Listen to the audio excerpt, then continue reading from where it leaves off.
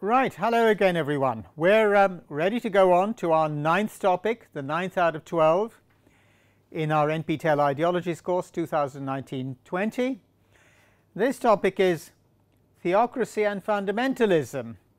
We'll take them separately, they are rather different things, and we'll look at theocracy first, and then we'll go on to fundamentalism, which has had a lot of attention, quite rightly so, over the last 35 or 40 years, perhaps a bit longer than that. Well, what about theocracy? That's our first topic of the two. Theocracy means rule by a priesthood, or rule in accordance with religious principles. Fundamentalism involves an insistence on the literal truth of a particular book or a particular set of prophecies or principles as the only basis for any given faith. So theocracy is rule by a priesthood or rule in accordance with religious principles, but fundamentalism requires the insistence that we insist on the literal truth of a book or a set of religious principles as the only basis for any given faith, and perhaps even the only form of that faith, the only acceptable form. Well, let's start on theocracy. There are comparatively few genuine theocracies in today's world. The Vatican City-State is one. Another was Iran from 1979 to 1997. Now, between 1979 and 1989 in Iran, Ayatollah Ruhollah Khomeini, the supreme religious and political leader, was the main and often the sole source of religious and political authority. What he said went. Of course, all over the world there are religious movements which would like to create or impose theocracies. But in some democracies, such movements are banned from standing for election. India, for example, prohibits the Rashtriya Swayamsevak Sangh, the RSS, from contesting elections. The RSS was banned between February 1948 and by July 1949. It does exert political influence through political parties like the Bharatiya Janata Party or the BJP, and perhaps has a great deal of influence with its thinking on people who are not necessarily members of the BJP, but are sympathizers, or as we may say, fellow travelers, irrespective of their position in the state or the commercial sector or whatever. Now, similarly, in the United States, many of the various groups, broadly called the New Christian Right, have considerable influence on politicians and the whole political climate at all levels, even though few of their particular members stand for election. Some do, and they get an awful lot of publicity and often win campaigns and seats, as we shall see. But when we consider the scale, the size of the New Christian Right in the United States, well, we can see that, yes, they do have considerable influence on the whole political climate, but not many do actually stand for election. But let's look at some examples of theocratic rule, explicitly theocratic rule. One was the period of Taliban government in Afghanistan. This lasted from 1996 to 2001. And in that time, the whole of society was organized by the Taliban on strict religious lines, in accordance with a particular version of Islam. The Taliban banned women's education. They required all women to wear the burqa and men to grow beards, and they strictly regulated relations between the sexes.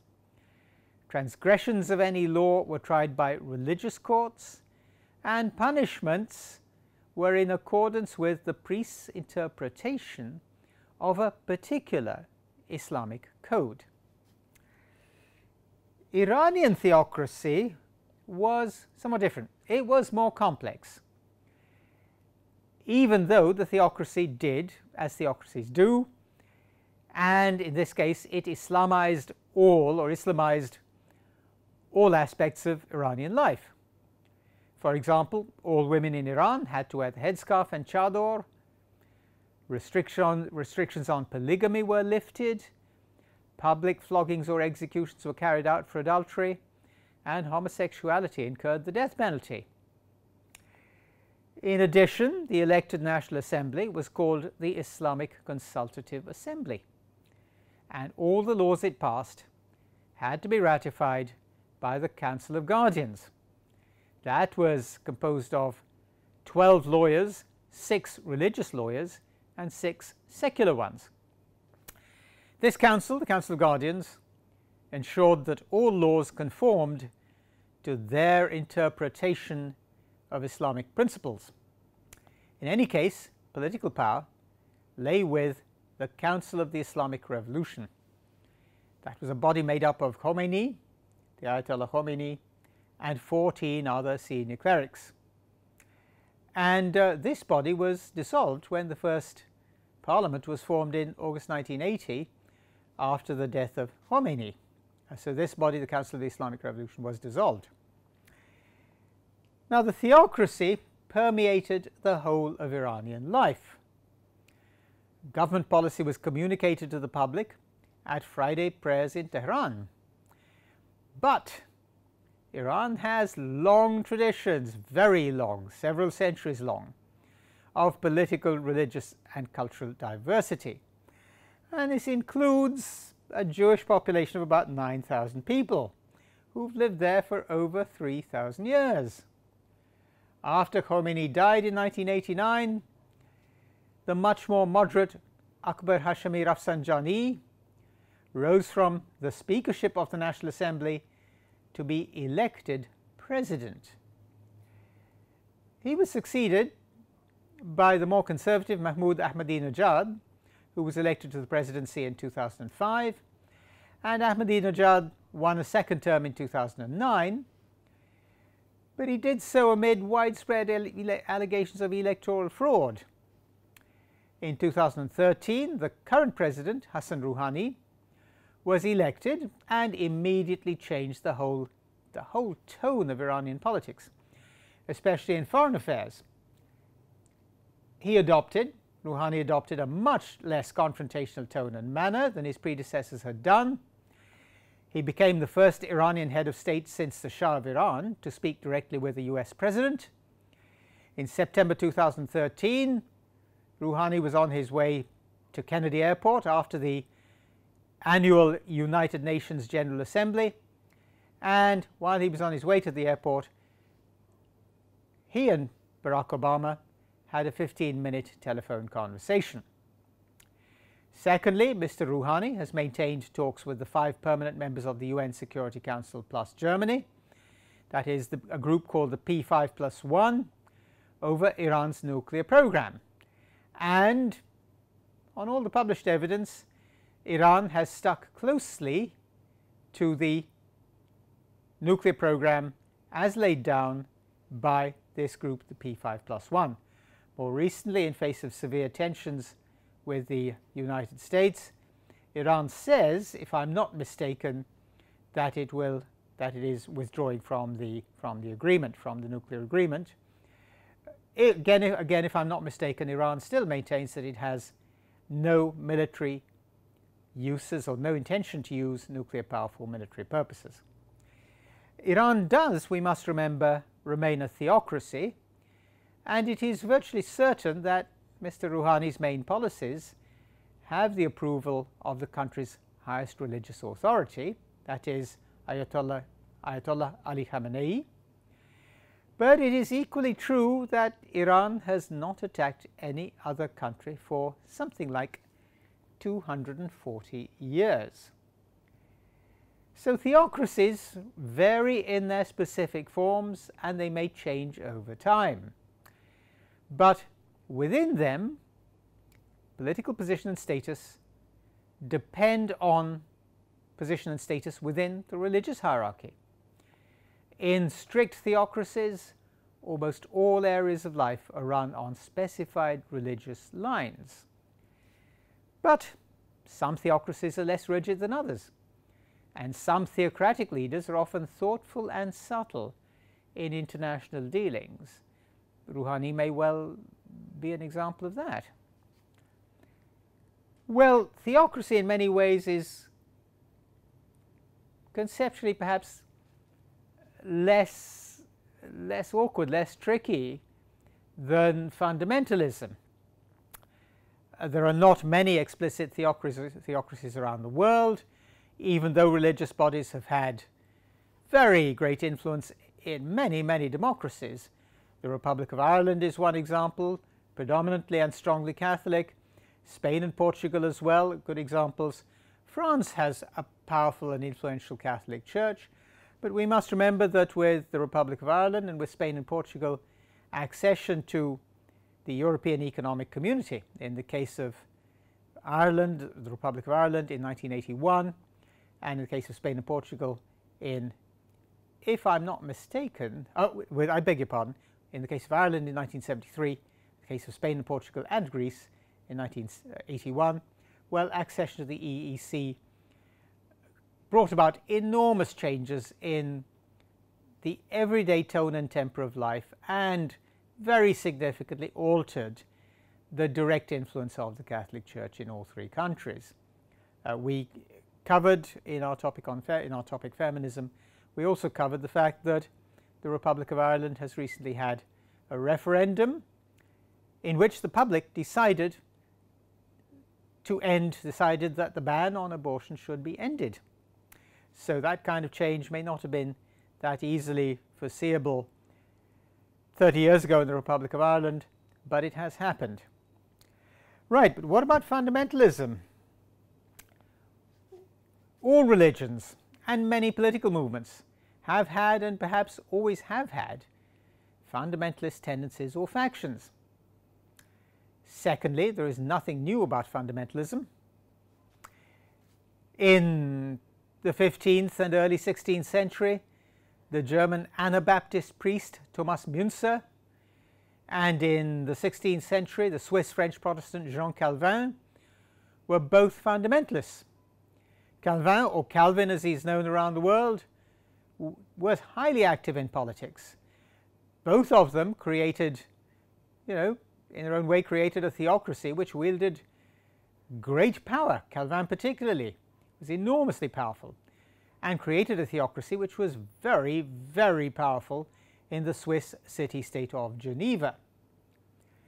Now, some fundamentalist groups have withdrawn from society. Not all are active and campaigning and proselytizing and so on. Some groups have withdrawn from society to lead lives which are self-contained and peaceable. One such group is the Amish community in the New England region of the United States. Today's Amish are descended from 17th century German Protestant farmers, and they lead the same kinds of lives as their forebears did. They grow all their own food, they build their own houses from materials they've made themselves, they use horses and horse-drawn wagons for transport, and they use no electricity. They speak the kind of German their ancestors spoke, and they're completely self-sufficient.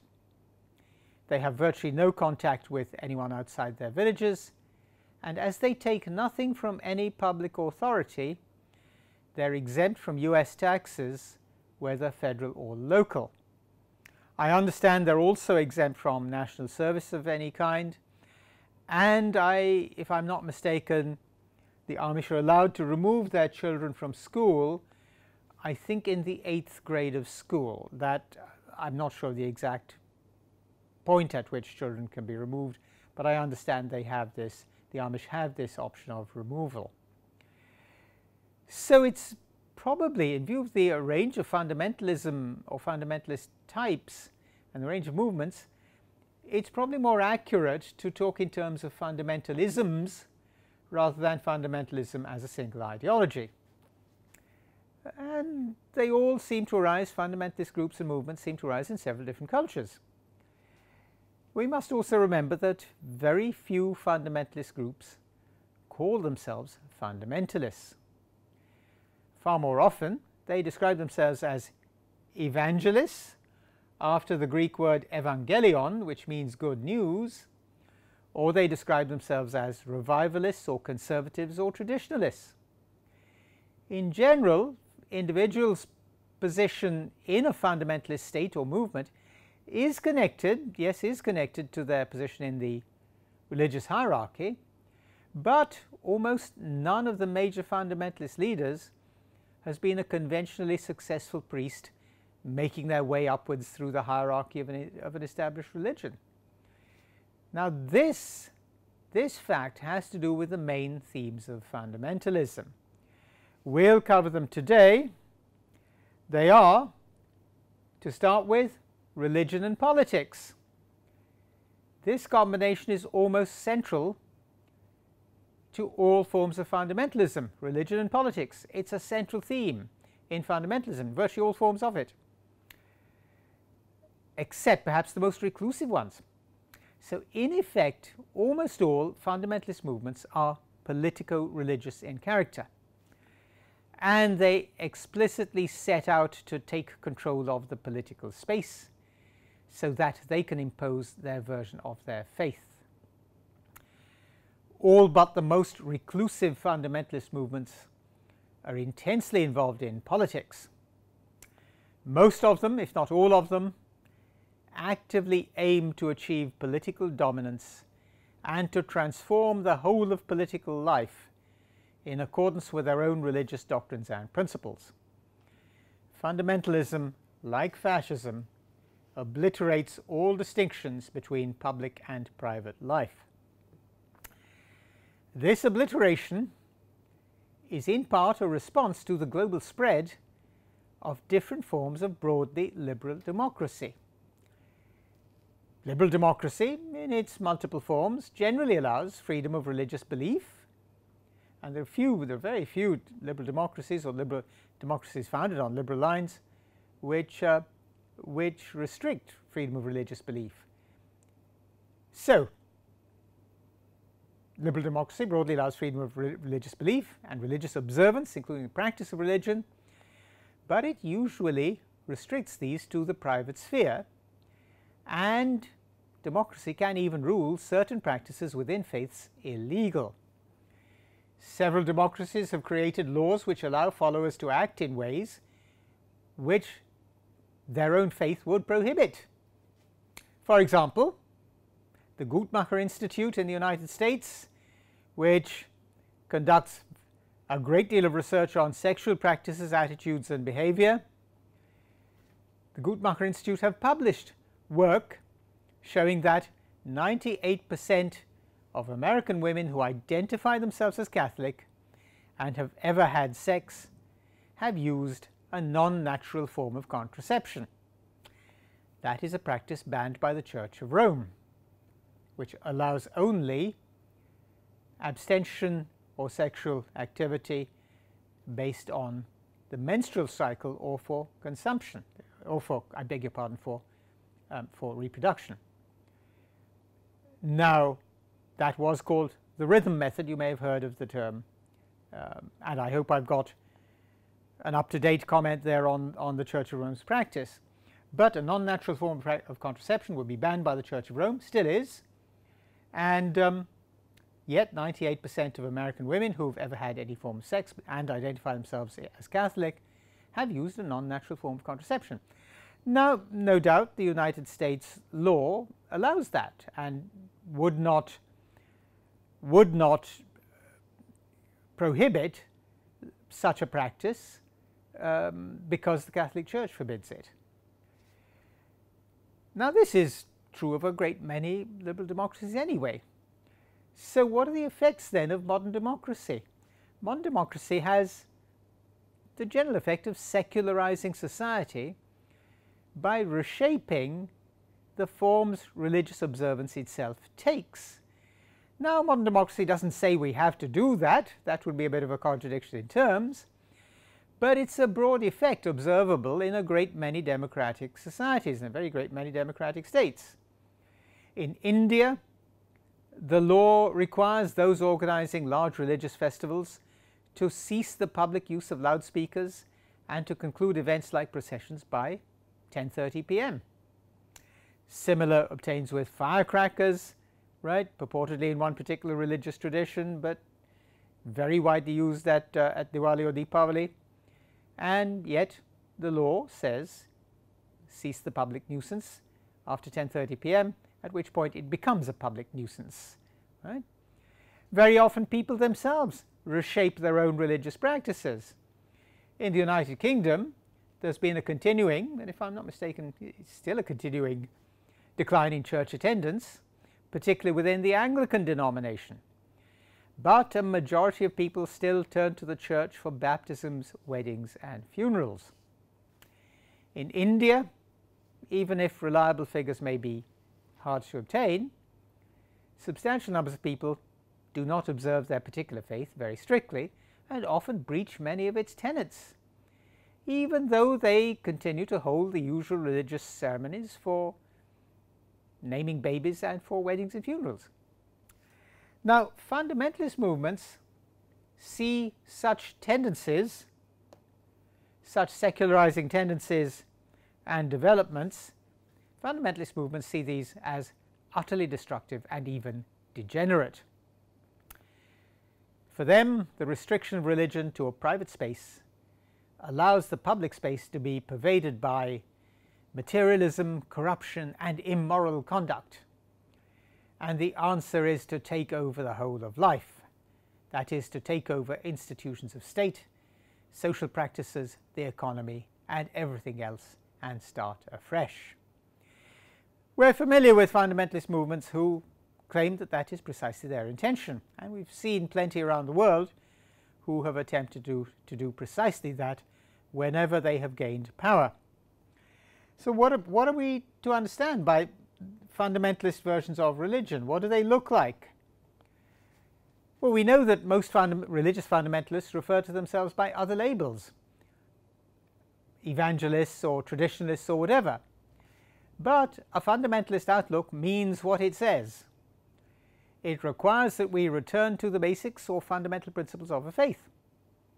Sometimes this means asserting the literal truth of a holy book. Many American Protestant fundamentalists believe in creationism, the doctrine that God created the world in 6 days, as the book of Genesis states. That kind of focus on the fundamental principles in a holy book is of course possible only if the faith in question has a book. Nevertheless, the attempt to assert fundamental principles is found in all fundamentalisms. Hinduism has its own share of people and groups who assert such fundamental principles and even impose them or try to impose them on others. Typically, such movements state very few principles. Fundamentalist movements in general state very few principles. And that is so that they can assert their message quickly and clearly. In addition, the message is often part of a very strong assertion of identity. Fundamentalism also often has a powerful psychological appeal, and many fundamentalist leaders are highly charismatic characters. We've seen them today, we see them all the time on the net, on the television, on YouTube, and goodness knows where else, as well as on television channels dedicated to propagating fundamentalist doctrines. So, the third main concept we need to look at in fundamentalism is anti-modernism. All forms of fundamentalism, whether they're activist or retreatist, are deeply hostile to modernity. They usually see it as the source of moral decay. For example, for them, the loss or weakening of religious authority is a sign of moral decay. So is the spread, however partial and incomplete, of women's rights. Even the very existence of workers' rights and trade unions is a source of moral decay. Right? Certainly, the spread of women's rights can seem to threaten a divine order which specifies men's and women's roles in society and boys' and girls' roles and the way they're brought up and so on. The existence of workers' rights and trade unions, of course, provides an alternative source of authority and association and a space where people can talk about their situation. We shouldn't be surprised that fundamentalist movements often feel deeply threatened by such things. They are also threatened by many other features of modernity. fundamentalist movements often find modernity so repulsive that they hark back to some past golden age of moral stability when traditions were unquestioned and everybody knew right from wrong. Almost all fundamentalist movements, however, are extremely adept users of all the latest technologies. Even in the early 1970s, United States evangelists used television. They made their own programs for dedicated Sunday morning primetime slots, and they used television so effectively that they became known as televangelists, and they had followings of millions. More recently, groups like Al-Qaeda and Islamic State in Iraq and Syria, more commonly known as ISIS, have used social media very successfully to recruit from all over the world. And their techniques including making very sophisticated promotional CDs and constructing highly professional websites. So, fundamentalist movements are often utterly repelled by modernity, but they use the techniques of modernity extremely well, with great skill and sophistication, and to great effect. Another area has to do with weaponry. Another issue has to do with weaponry. Militant fundamentalist groups are also very good at acquiring and using weapons. This shows certainly that such groups are often very well funded. So indeed are non-militarized movements like the New Christian Right in the United States are often very well funded. And it also shows that when it comes to imposing their will, militant fundamentalist groups have no problem using some of the most terrible instruments of modernity. When they're at war, fundamentalist groups have often captured large stocks of lighter weapons, such as rifles and machine guns, from forces they've defeated, or they've gained access to weapons stores in areas where the official military or militias are badly run or corrupt, or perhaps even sympathizers. The weapons can include rocket launchers, and that's documented.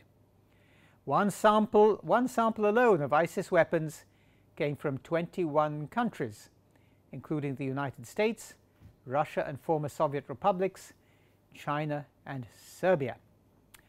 ISIS themselves are now, and I'm sure I don't doubt that they're still doing this, they're now using oxyacetylene torches, welding torches, to remove manufacturers' markings or even to add new serial numbers so as to make tracking harder if the weapons are captured or whatever. Some tracking organizations, nevertheless, have identified the geographical progress of particular types of weapons or even individual weapons. And there is documentation on that. There's a group called Conflict Armament Research, and I've cited them in the textbook.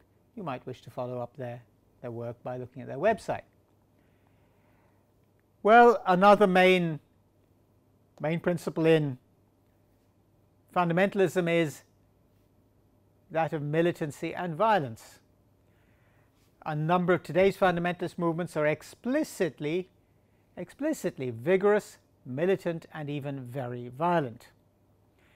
Secondly, many of them hold to a Manichaean worldview, that is, one which divides the world into good, meaning their idea of the good, their own idea of the good, and evil, that's all the rest. In addition, most fundamentalisms are religious in nature. Religious conflicts tend to be terribly violent and have a long history of hate and mass slaughter. Now, fundamentalist movements rarely hold office, but some, and we shall see this, like the New Christian Right in the United States, have very great influence, and some engage in calculated violence by inspiring individual members to acts of violence which can have enormous effects. In 1948, Gandhi was assassinated by a Hindu fundamentalist. The Israeli Prime Minister Yitzhak Rabin was murdered by a Jewish fanatic in 1995. The Egyptian President Anwar al-Sadat was assassinated by Islamic fundamentalists in 1981. And in 1984, Sikh extremists murdered Indira Gandhi. In the United States, clinics which perform lawful abortions have been firebombed, and at least one doctor working in such a clinic has been murdered. Among acts by fundamentalist movements, well, we'll be aware of the Al-Qaeda attacks in the United States in 2001 on the 11th of September, 9/11, which killed over 3,000 people. And we're only too well aware of the resulting illegal US-led invasion of Iraq and its aftermath. The aftermath, the after effects, have probably resulted in over 1 million deaths and have brought about lasting political violence in much of the Middle East. In 2001, after the attacks, the then President of the United States, George W. Bush, said in a speech to both houses of the US Congress, "Either you are with us or you are with the terrorists." That reaction to the 9/11 attacks was a Manichaean utterance. It may well have stemmed from Mr. Bush's own born-again fundamentalism, his Christian fundamentalism. Now, even without force, fundamentalists can create a climate of fear. And this can happen without force. There's a very telling example of this. In 1983, a fundamentalist Protestant family called the Mozerts, M-O-Z-E-R-T, the family were called the Mozerts, brought a civil action against their local municipal school authorities. And the municipal authority were Hawkins County Public Schools in the American state of Tennessee. The Mozerts brought an action over a picture they had seen in a civics textbook for 4th grade pupils, that is, children aged 8 or 9. One picture showed boys cooking for girls, and the Mozerts argued in court that this was a violation, or represented a violation, of the divine order of things. The case was finally concluded in 1987, 4 years later, when a federal court, working locally, ruled that exposing the picture to the children did not amount to an attempt by Hawkins County to indoctrinate them. But the consequences showed the power and influence of the new Christian right. First, the Mozerts removed their children from the public education system and put them in a private school with a very strong fundamentalist ethos. That meant their children would grow up in isolation from children whose families practiced the same faith in less extreme ways, and certainly in isolation from children of other faiths or no faith at all. Yet in a democratic polis, an essential aim of education is surely the development of pupils' and students' capacity to make autonomous and informed judgments on the issues facing them and their fellow citizens, and to maintain an informed respect for and tolerance of diversity. That is, tolerance of and respect for their fellow citizens, the other people they grow up with and will have to live with. Children can't do this, they can't learn this if they go to school in isolation from one another, and that is, go to school in schools which are vastly separated from one another by class, faith or geography. I draw that point from a philosopher of education called Brigas, wrote a book in 2006 on the philosophy of education. There's a second issue here. Let's remember the municipal authorities, Hawkins County, won the case. The ruling was that exposure by itself does not count as indoctrination. Exposing the picture to the children was not the same as indoctrinating them. But the municipal authorities won the case, and nevertheless, the book's publishers, Holt, Reinhardt and Winston, a famous and long-established firm, removed the passages concerned from subsequent editions of the book. There seems to be no published evidence as to whether or not the publishers received any actual threats. It is possible and has been suggested in print that the publishers, Holt, Reinhardt and Winston, were deeply fearful of the influence, the wealth and power of the new Christian right in the United States in the early 1980s, and of course since then. So we've covered the main ideas in the main concepts in fundamentalism, and, or I should say, fundamentalisms, and the consequences and implications of those main concepts, principles and ideas. Well, what about fundamentalisms and other ideologies? I'll just mention these briefly, and we'll come back to this next time. Fundamentalisms and other ideologies. Well, first of all, there's a parallel between fundamentalism and fascism, and a fairly obvious one. Both regard the present as decayed and corrupt.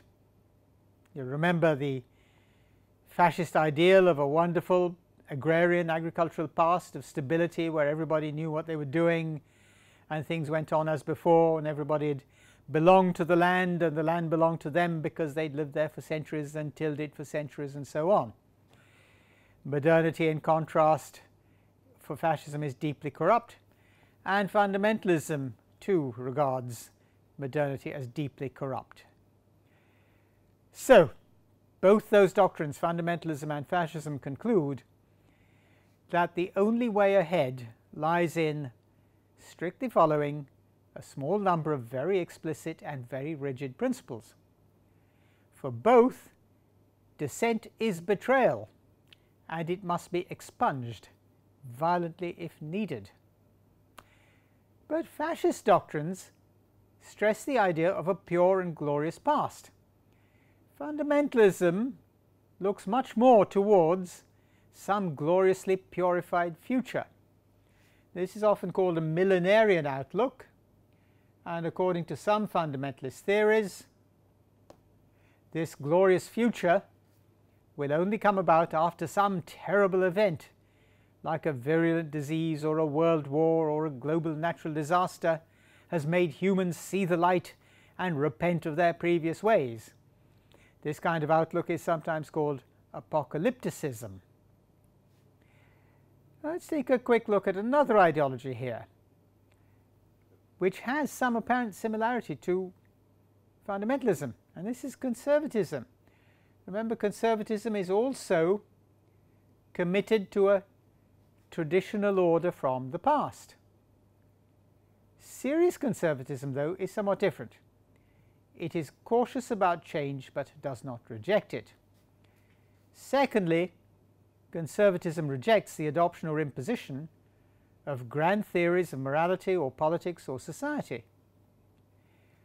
Most fundamentalisms, on the other hand, impose a comprehensive theory involving all three: a theory of morality, a theory of politics, and a theory of society. And they cannot tolerate difference or dissent. For them, as with fascism, dissent, disagreement, even minor queries amount to betrayal.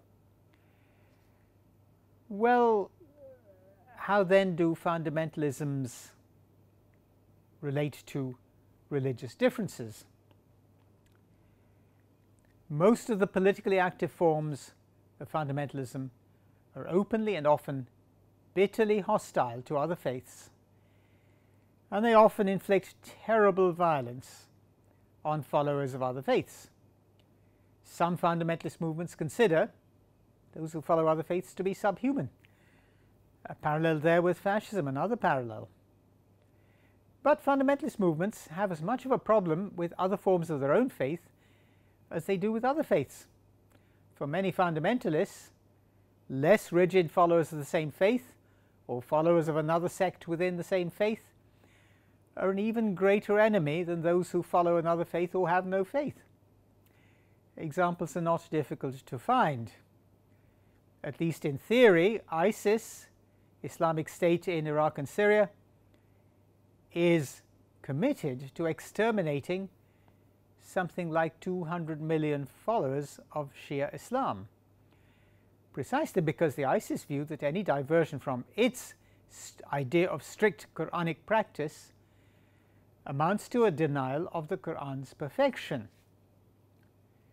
So for fundamentalism, disagreement or dissent amounts to betrayal or apostasy, that is, to the denial of precious and all-important principles. At worst, that could mean that fundamentalists use violent methods to eliminate less rigid and more tolerant versions of their own faiths. For example, ISIS have reportedly killed recruits who started to question the ways ISIS has imposed upon them. There are reports too that ISIS have killed recruits, volunteers, no matter whom, who've tried to return to their own countries. This may be an inevitable consequence of the very nature of fundamentalism. A fundamentalist outlook reduces major religions to a small number of very simple propositions. But this means that fundamentalism can have no response to the complex problems of everyday life. It also means that fundamentalism often has to reduce substantial, weighty mighty bodies of religious thought to minimal and rigid rules. Well, it's obvious, it hardly needs saying that everyday life can pose religious problems. We've seen this in the case of contraceptive use among American Catholic women. Similarly, there are, those Indians who perhaps illegally would not let their own houses out to people of other castes. I say perhaps illegally, the law may be quite complex on this. There are plenty of Indians who would not let their own houses out to people of other castes or faiths in India, but they may have no problem leasing other people's properties in other countries, irrespective of the owner's faith or dietary habits, and may have no problem over letting their own overseas properties out, irrespective of the tenant's faith and customs involved. We must remember here that in a great many countries around the world, significant elements of anti-discriminatory law or anti-discrimination law may also be involved. Those are the kinds of complexities that life poses for us. And yet fundamentalism may have no response to such complexities, largely because it has no space for any kind of moral uncertainty or moral complexity. It has no space for doubt about what the right action might be in a complex and uncertain situation. Now that then means that its responses are going to be inevitably rigid and formulaic. And there are followers of fundamentalism who have sometimes left fundamentalist movements precisely for that, or who've had great emotional, mental, spiritual, moral torment over the kinds of formulaic responses they've been given to complexities and problems they've encountered in their own lives. So I'll briefly introduce here context for the rise of fundamentalism, and we'll come back to these next time. Just mention them briefly, we'll do them in more detail next time. The reasons, of course, for the emergence and the spread and the hold of fundamentalism vary across faiths and cultures. Well, fundamentalism seems particularly to arise in societies which face what they or groups within them think are serious crises of identity or meaning. These can include the prospect of significant changes to the social structure or social order, even though such changes or challenges can take very different forms. Let's talk very briefly about a couple of examples here. In the United States, Christian fundamentalists, that is overwhelmingly white Protestants, were very troubled by the expansion of the public sphere in the last 3 decades after the Second World War. In that period, the Supreme Court ruled against prayers in schools because these violated the constitutional right to religious freedom. The federal government greatly expanded urban development programs and funding for public education at every level. Some of that funding was specifically for those who'd served in the war, like the servicemen's, for example, the Servicemen's Readjustment Act of 1944 provided a wide range of benefits, including funds for university education. Many traditionally religious Protestants felt that their ways of life were being threatened, and their anxieties were intensified by the invention of the contraceptive pill, which became widely available in the early 1960s. The pill enables women to control their own fertility and to do so entirely of their own volition, and if they wish, without anyone else's knowledge. Now, the United States Protestant traditionalists were among many groups around the world who feared that for a range of reasons this form of women's empowerment would undermine what they thought of as the traditional family, with implications that the traditional family was an expression of some kind of divine order. We'll come back to these points in more detail next time, and that is, we'll look at the relation between, well, fundamentalism and other ideologies. We've seen that, and we'll look at the relation between fundamentalism and modernity. It's a fascinating area. We'll come back to that next time.